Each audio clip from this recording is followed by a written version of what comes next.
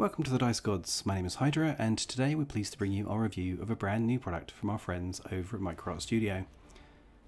Please note that the products in this review were supplied for free by Micro Studio for the purposes of this review. While we appreciate that, all of our reviews are done with one thing in mind. Would we buy it? Quite simply, would we reach into our wallet, pull out our hard-earned cash, give it to the supplier, and more importantly, when we bought it and we put it together and it sat on the tabletop, would we be pleased with the result? Would we feel that it's value for money? So whilst these products were supplied for free, you can be sure that our review is impartial and honest. If you follow us on any other social media, and if you don't, you should do, you will have seen our recent glowing review of the District 5 containers from Micro Studio. The fact we're fans of their terrain isn't exactly a secret. It's all over our Infinity Academy videos, and you're going to see it soon in some battle reports.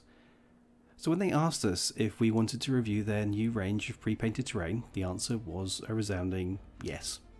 Possibly a little loud, possibly a little enthusiastic. We were keen. But when we found out that it was designed for a 28 to 30mm World War II setting, specifically with Warlord's bolt action in mind, we were a little concerned. You see, Micro Studio has a long, strong connection with Infinity from Corvus Belli. Producing the terrain and tokens for the game, they know Infinity. They know that sci-fi setting. But bolt action? It's a very different game. Terrain is so often the uncredited third player in a war game, having a massive impact on the way the game plays, the winner and the loser. Good terrain becomes a canvas on which the game is played, a backdrop to events. Bad terrain gives an advantage to one player over the other in a disproportionate way and defines the game. It's presence removing player agency, taking away their options and helping to define the outcome of the game in a way it shouldn't. And the difference between those two types of terrain is one thing: how well the terrain's designer understands the game they're designing for. Thankfully, Micro Studio knows this as well as we do, so their new World War II Normandy range of pre-painted 28 to 30mm terrain was created by a designer with extensive experience playing bolt action. Hearing that, we were a little relieved, but still, we discreetly shared some images with some of our friends over at TableTopper.nl, who, for those of you who don't know, are very heavily involved in the bolt action community and play tournaments around the world. Showed them the images, and to say they were enthusiastic would be an understatement. The most common words we heard from those guys and some other bolt action players we showed it to were need, want and now. They didn't even say please. It was quite shocking. In fact, I have to be honest, the Dice Gods isn't known for bolt action. We don't play it. But if ever there was a time that I've been tempted to play bolt action, this terrain, I have to say, there's been moments. My credit card is nervous. But let's see what all the fuss is about, and start by taking a look at the construction of some of these buildings.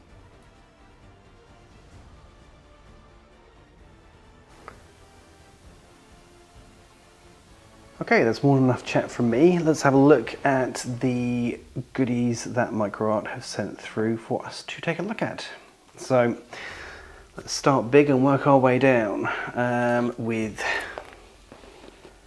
oof, really is big, the Townhouse 2.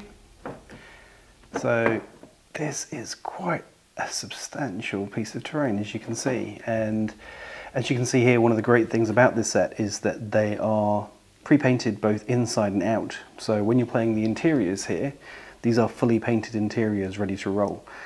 You can also remove the different layers, you can play through the building. And one of the things that I find really fantastic as well is they've got acrylic window panels. So rather than just having the normal thing that you get with a lot of MDF terrain, where you either have a gaping hole or maybe you get a little bit of coloured acrylic, these are very thin, very fine acrylic windows, and they look fantastic, to be honest with you. So we have Townhouse 2. We also have this little cafe, which is just a fantastic piece of terrain. I'm really blown away by the amount of character these guys have as well. Each building looks cohesive with the others, but also distinct, and yeah, I think that's just amazing. Then we have the garage with petrol station for when you really need to fill up your Sherman or patch it up because the Germans did horrible things to you. You also see as well in a lot of these they have openable and closable doors, which you can, if you wish, glue in place, but you can leave in place and then move around. The roofs also come off as well, which is brilliant. We have a wall with a high gate when you need some line of sight blocking terrain, but also to give your buildings that little bit of character, a little bit of natural feel of being a real lived in place, which is cool. And last but not least, and this one's already open, we have the large brick shed. So as I say, I've already opened this one up because there's some things I want to show you. First of all, back of here, you have your instructions. As you can see, they're pretty straightforward, pretty easy. You have this twin skinned wall. So you have the interior, then the exterior goes over the top of it. That's so you have the two-sided painted job done. And the doors and the roofs as well are designed to be removable. See here when they're red, don't glue them down. So that way you can move things around, make them different, take them off to store them, whatever you want. But it's a really nice touch. So if you've built MDF terrain before, you'll be familiar with this. You get your sheets, which have already been laser cut. These are especially fine. You see the little details and stuff cut through. Gives them a lot of character. This particular one consists of 3 sheets. Put it together, including the box on the outside. I've actually already removed 2 of the pieces here. As you see, that's just not oversight. The reason for that is I wanted to show you, if there's a hard bit to this terrain, to this style of terrain, it is removing these protective layers, because this is over the painted side of the terrain. So if you tear at this, if you go at it with a lot of enthusiasm and absolutely no chill, you have a reasonable chance of peeling off the detail that's underneath, the colour that's underneath. So it's worth taking your time with this. And I remember when I did the first set of pre-painted terrain that I got from MicroArt, I was a little bit like, I just want to get done, want to get it built, it's all exciting. You know, it's taking more time, this is taking more time than it would do for a normal piece, for an unpainted one. I had to have the chat with myself that when this is peeled and we have the detail underneath, and you glue it together, it's done. This is ready for the tabletop. I mean, obviously you need to let it dry for a little bit, but it's ready to roll. Normally when you glue MDF terrain together, it's priming time, and then when its priming time is done, then it's painting time, and when painting time is done, then it's weathering time, and potentially decal time, and potentially detailing time. And this, taking them off the frame and gluing together, is the start of that journey. With this pre-painted stuff from MicroArt, it's one step away from the end. So it's worth investing some of the time that you're saving in just being quite delicate with these pieces as you take them apart, or as you take the protective layer off. So let me just see. I'd like to point out that I will not be able to do this on camera, because of course I won't. So it is a matter of being very, very, very careful with this. And I do the edges first, because that's where I've seen it's most likely to catch and come apart. So let's see if we can get this right in camera here. I'm going to try and do this really, really slowly. So you see there's a little bit of white coming through there where it's come off. If you do this very quickly, that will bring more friends with it.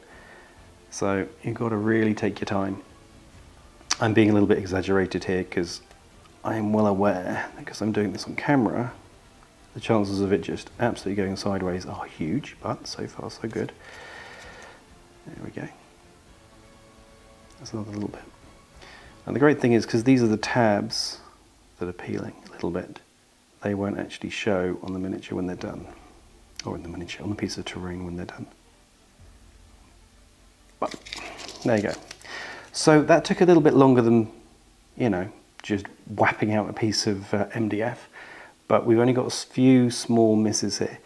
If that happens anywhere that's visible, you can touch that in with, well, paint, or leave it, or colour with a decal if that's something that you have. But that, really see the quality and the crispness of the detail there. See the individual bricks, the weathering that's already done. When this is glued together, he's ready to go. Let's see if we can do this again with the second one, just to get an idea. I'm so tempted to do this quickly just to show you how wrong it can go, but I'm not going to. I'm going to be a grown-up. Not be able to grab hold of the piece. So, do a little bit quicker now. And as you saw, it just caught quickly there and then released.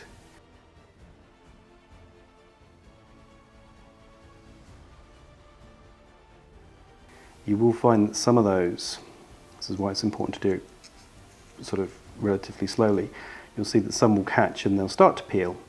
The trick then is to stop, go from the other side and go back to the piece that's peeling. So if it's starting to come up, then just come from the other side and remove the tape from the other side of it, and you'll find that will solve the issue. So that one's actually even better. Getting my eye in, guys. So yeah, that gives you an idea of the quality, up close and personal. And that is, I can't stress that enough, take your time peeling these. The more haste, the more rushed you are with this, the worse the result's going to be. And that's such a shame when the Micro Arts guys have done such a fantastic job of designing this beautiful terrain. And you've paid for it, of course. That's going to suck. So now I'm going to move to a time lapse, and we are going to film me putting some of this stuff together. I will see you after that. Okay, my normal time lapse gear has decided not to play today, so I'll be speeding this video up for you guys in a bit. But first, a couple of points to note. You're going to need ordinary wood glue to stick this together, so have that on hand. I have prepared and taken all of the protective covering off of this before I started, just to speed things up a little bit from you guys' perspective. Yeah, there's a couple of little misses, a couple of little nicks that might need tidying up later, but to be honest with you, probably not. This has come off really smooth and really easy. You will need a knife to tidy up certain points, like inside of this little hinge piece here. You can see a little nub of wood there. That'll technically need to come off before this will go together well. So you can tie that up with a knife, or you can tie it up with a piece of sandpaper or something similar like that. Just be careful so you don't actually damage the piece of wood. I might actually keep my Brave pants on and looking at this. I think I might be able to get away with it, so we're going to try. So, with that said, I'm going to get to work. Got my instructions, got my glue, got all my pieces around me. It's time to rock and roll. Wish me luck. I'll see you on the other side.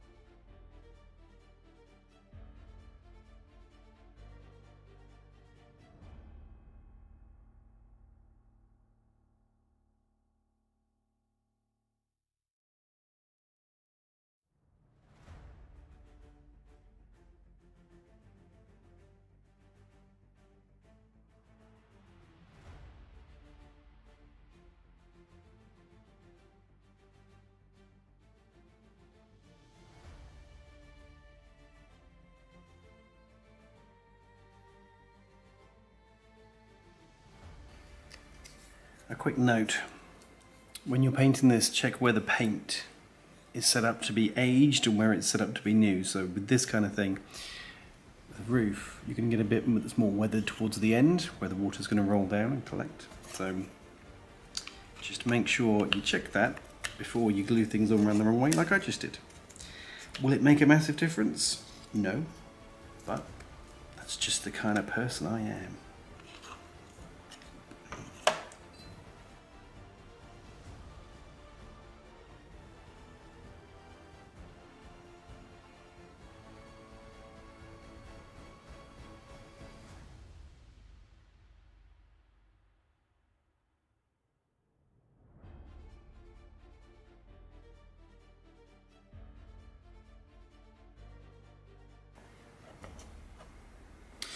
There you have it, all built and ready to go.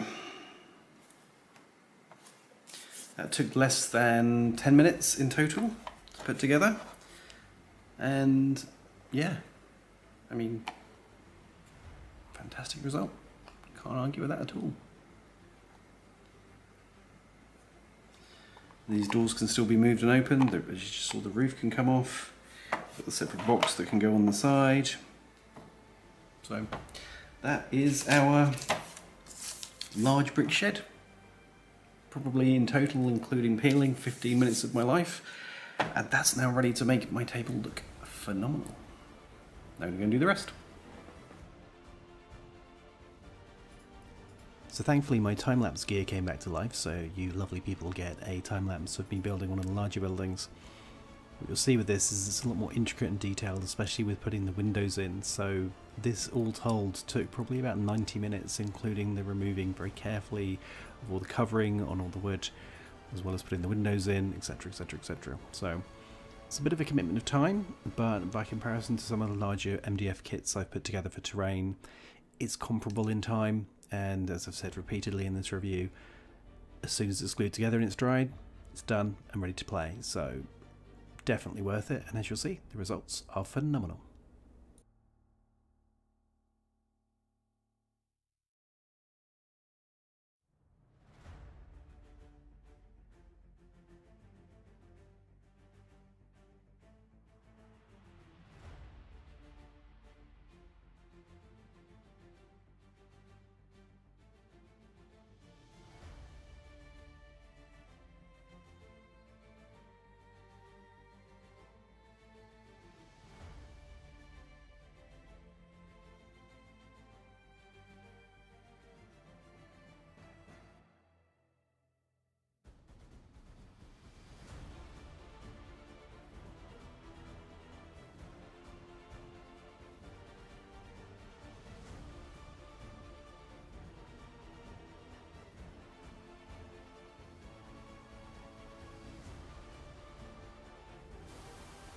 So just to give a little bit more in-depth on these buildings, as you can see, they're absolutely stunning. They go together incredibly well. As you'd expect from micro art, it's great work. These aren't actually glued on, so you can move them around, take them off as you see fit. These guys are from Warlord. This is obviously a bolt action US half track. This guy, if memory serves, is a Marine from their Vietnam range, but for scale, as you can see, these buildings are absolutely perfectly in scale for bolt action or an equivalent system. 28 or 30mm is perfect. And the great things I love about these is how playable the interiors are, and as we've mentioned before, the interiors being painted as well, or being coloured as well, it's just fantastic. For systems that use interiors very heavily, like as I understand it bolt action does, the immersion and quality that this gives straight away is amazing. And that goes, so if we can do this one-handed with the buildings too. So there's your attic space. This is going to be a bit harder probably. Yeah, there you go. That comes off. This comes off as well, but it's a two-handed job, I think. So you can come, oh no, there we go, sort of. There we go. So you can play all the levels of these buildings. Inside the shed too, and inside this guy as well. So as you'll have noticed, there's a couple of bits missing. Trying to get this video done on time for you guys. I've been stuck on some of the bits around the windows and things and a couple of the tops of these walls, but Yeah, these sets are great. What issues do I have with them? There's a couple of bits that could be a little better in my head. Some of the instructions aren't 100% clear from my perspective. So on this building here, we have these roof sections here. They are thin wood, which is fine, but there's one basically the same size as this that's for here. So this piece at the front, at the bottom here, this glues on separately. On the instructions, they both look the same size, they both look the same colour. So initially this piece went on the outside. I was like, okay, well it's an offset for the signage, so around the back, maybe that's what it's for. And it was only when I came to the roof that I was like, this is the... And they are actually slightly different size, even though they don't look it on the instructions. Also, this door here, there's a large door. Just turn this around. There's a large door and a small door.